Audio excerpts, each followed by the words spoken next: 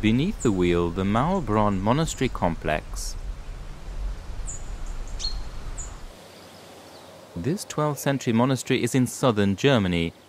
It was built by the Cistercian order of monks. The Maulbronn Monastery complex is the setting for Beneath the Wheel, an autobiographical novel by Hermann Hesse. The chapel at the center of the monastery took over 30 years to build. It's divided inside into two sections, the front part and the back. The front part is a place of prayer for monks engaged in hard labor. The back part, beyond the wall, has an altar for the priests. Under strict discipline, summer masses used to start from 2 o'clock in the morning. The monastery, after 400 years of its history, was closed in the 16th century following the German Reformation. It was later converted into a Protestant seminary. Hermann Hesse, who went on to become a leading German writer, entered the seminary in 1890. He was expelled from school after just a few months, despite the high hopes of his missionary father. Hesse, as a young man, dreamt of being a poet and did not fit into a world bound by the school's strict rules and harsh discipline.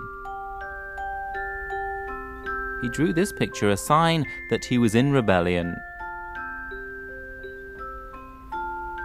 There is a collection of teacher portraits.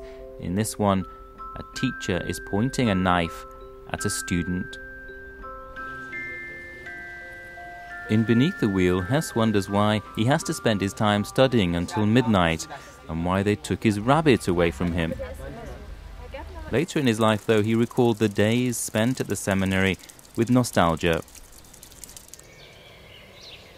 A carefully preserved cloister, he wrote, is a beautiful monument itself, but the chapel with an exquisite fountain attached to it is a wonderful masterpiece.